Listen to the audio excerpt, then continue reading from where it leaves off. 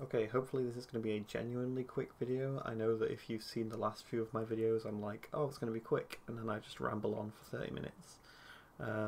But I had a comment by a user, they left me a nice comment, and I felt like making a video for them, and they were wondering about how to accurately model objects. I don't do that much modeling that's 100% accurate. I'm always doing things for games where it's kind of like you can mess around with the numbers a little bit, like make things a little bit bigger or smaller than they need to be, and generally mess around, but things do have to be very close to the right size. And I kind of, and to a certain degree, if you're just creating things, you can eyeball things to be the same scale and just scale up and down. As in, if you're going to model a screw, you kind of know how big it's going to be compared to the rest of the object. But in this case, I just want to run through a few options that you can go through to make sure that things are as accurate as possible. And I'm going to do it as quick as possible, because hopefully I'll do it before 12. It is pretty late at the moment, so I've got to be a little bit more hushed. Hopefully the audio's fine. And basically, let's just jump into accurate modeling on this cube. The first ones to mention are, I've already got one on there from filming this a second ago, but the first ones to mention are just go straight down to the measurement settings. I use these. I only use edge length, because as you should already know, this cube, the default cube, is 2 meters by 2 meters by 2 meters. It's important to remember that if I scale this up, it's still going to say 2 meters, 2 meters until the scale is applied, and then it's going to give you an accurate scale. So don't forget about that if you are scaling. If you're scaling this in object mode, and you're doing any scaling that isn't in the edit mode, then it's going to remain 2 meters by 2 meters until you apply the scale. But as far as accurate modeling goes, my previous video, which is where the comment appeared, is on the snapping video. So if you want to be accurate and you want to get things lined up to the same scale, just the same scale, then you're going to want to drag this and just snap it to and snap things together, which I've already got a video on. It's the video just before this one on my uploads. I'll maybe just comment the video, and you're going to want to model this to make sure that it's all, you can see that they're a little bit longer now, so let's make sure that this is 100% lined up, and there we go, everything's 2 meters again, even though I moved it around. And that's just by snapping, which is a pretty basic one. And that's just displaying the edge lengths. I'll come back to the edge lengths in a second, because our other options are face area, something that I don't use, but I guess for, well, definitely for engineering stuff, you want just anything that's going to be made in real life, you want to know how much material it's made from. So you want to make sure that things have a certain surface area, or I don't think you can calculate the volume, but with all of the information that these things give you, if you're an engineer, then I'm sure you can do the math. Because you've got edge angles, you've got edge lengths, face areas, and face angles. So it should be enough to work from to model fairly accurately. It's just about getting it in order. So I will jump into saying that another thing you can do is, say if I put a ring loop through this, we can see that I'm splitting it to 1 meter each. 1 meter each side.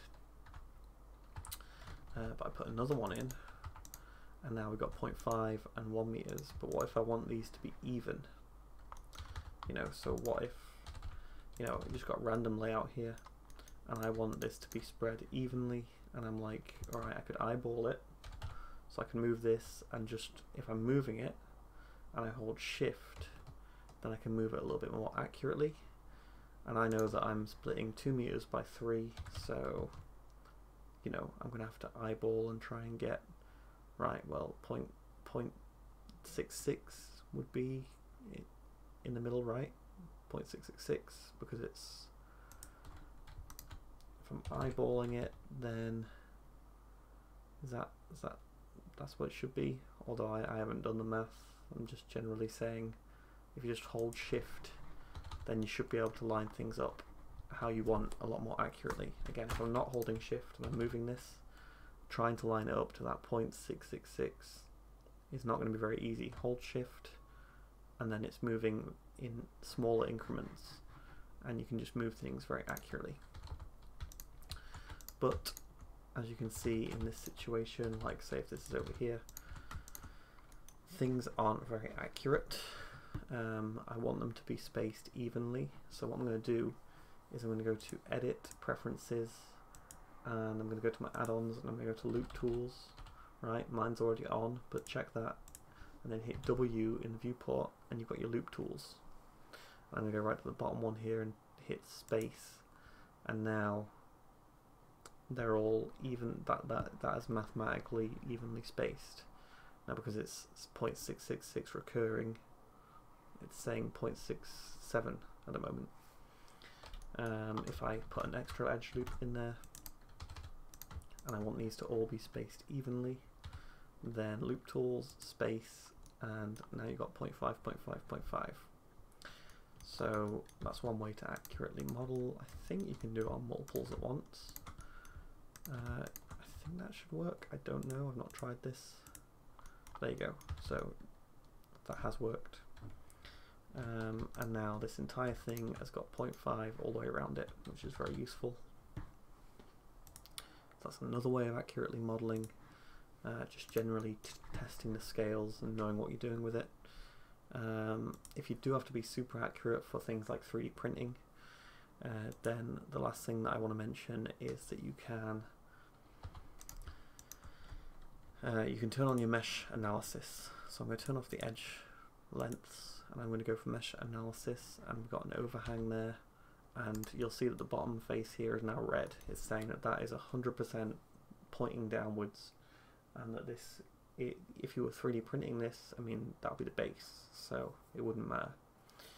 But if you're 3D printing it and you've got a massive overhang past a certain point where it can't just build it on top, then it's eventually going to say, right, well this angle's too extreme to be printed from the bottom.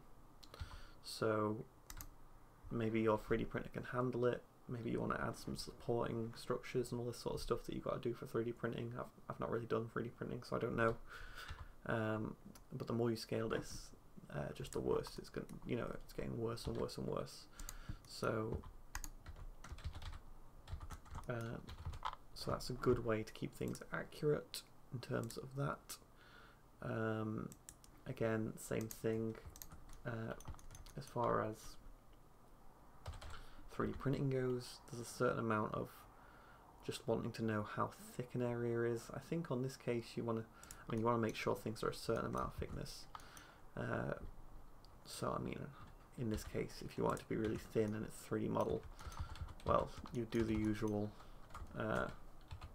whatever you do with 3D printing, where you get a hole in the bottom of it, and then you just solidify it and all this, and make sure it's a hollow mesh. But if you want to check how thick that section is, then the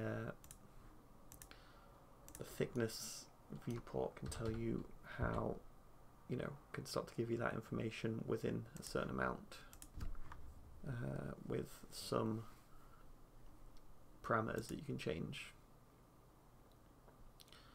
Distortion, I'm not sure what this is for. I think it probably is for more 3D printing, but if your polygons are if they're too far away from what they should be, then because that's a bit of a messed up polygon, then it's going to tell you which ones are sort of just too random to work with, which is quite useful. And then sharp, which I think I should be seeing stuff, but I guess that's sort of the same thing. It's just saying if I pull this out, like, it's super sharp up there and it's a little bit, it's too sharp down here. I'm not sure what that is. I don't 3D print or create anything again for the real world, so a lot of that I'm not bothered about. But really, I guess the settings are just in there, other than knowing the loop tools thing, other than knowing just the loop tools and just checking through these options here. I can't think of much else that you'd want to use to make sure that you are very accurate.